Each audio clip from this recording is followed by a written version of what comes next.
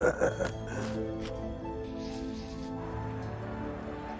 began in a time of prosperity and amusement. Mongo was blue and green. The ground fertile, water plentiful. Mongo was generous to the people. The people were ungrateful. They wanted more than the land could provide, and when it could give no more, they turned their eyes to the sky. For the moon was vast and had ample gifts to give. The moon had abundant gifts. And soon it came to pass that two brother moons were placed in the sky, and they were called Arcalia and Surd. And they were built to shelter the travelers who came to plunder the moon's gifts. And when they returned to Mongo with the moon's bounty, they rejoiced, for it was a glowing red ore. And they thought that it was good. But soon there were portents of a coming disaster. Hot winds, crimson dust. The red ore was not of this soil.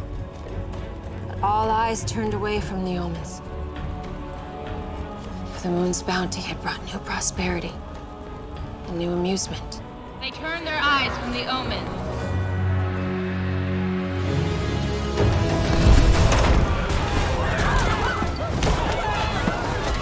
And in a great explosion of thunder, a ball of fury ignited the sky.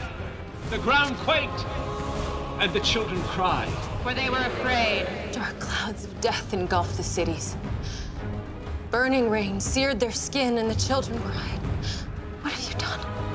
Crops turned to ash. Beasts fell where they stood. The water turned gray, and the children cried. Why has this come to pass? Because we chose prosperity and amusement. And we took more than the land could give. And we were ungrateful. Extinction was upon the land. So a congregation was chosen to go to the sky. An exodus to the moon Arcalia for 3 generations. 1/100ths. Of 1/100th of the people. All who remained on Mongo soon perished. One day, they saw fire clouds vanish. The time had come for the grand return. And they returned. The planet had changed.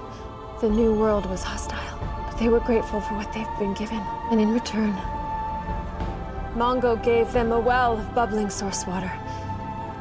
And once again, there was hope. A declaration was made to honor the lost ancestors. A promise of peace and harmony. We will not reap more than we sow. We will not take more than the land can offer. Our want for comfort and amusement will not lead us astray. When we see an omen, we will not turn away. And we will be grateful for what we are given.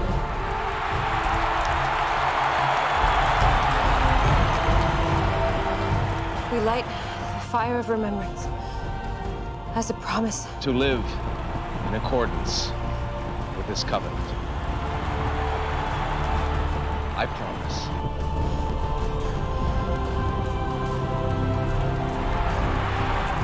I promise. I promise.